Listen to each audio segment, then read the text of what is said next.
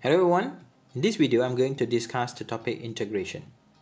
So first, kindly refers to the direct method, and we notice that none of the situation can match this integral. So my suggestion would be substitution method.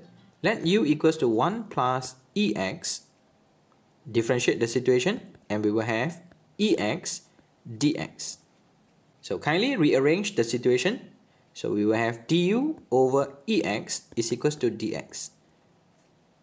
Integrate 1 over u. For the dx, we will have du and ex. So now we have a problem where we have the ex. Changing the subject so that we can replace the ex. So where ex is equals to u minus 1.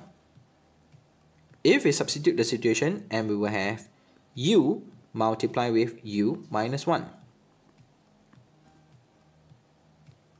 So next what we have to do is using the partial fraction. So 1 over u bracket u minus 1 is equals to a over u plus b over u minus 1.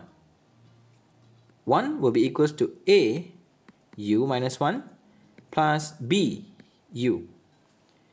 In order to find the a and b, the value of u must be 0, then only we can find the a. Next, in order to find b, u must be equals to 1. Kindly substitute the situation. When u is equals to 0, and we will have 1 is equals to negative a.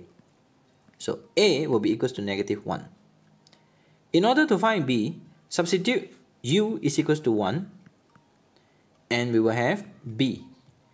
Finally, integrate 1 over u minus 1 respect to u, and we will have integrate negative 1 over u plus 1 over u minus 1 with respect to u. Kindly refers to the direct method, and we notice that we have the number 5, which is the reciprocal situation.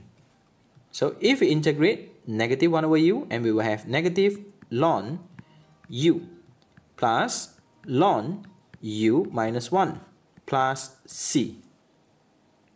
So finally, integrate 1 over 1 plus ex dx, and we will have negative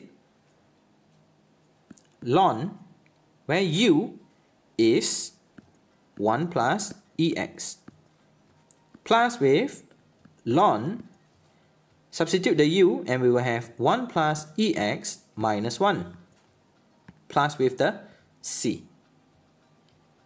So rearrange the situation, and we will have ln ex minus ln 1 plus ex plus c. If we simplify, we will have ln, because of the properties, we will have ex over 1 plus ex plus with the c. So here we are, and thanks for watching.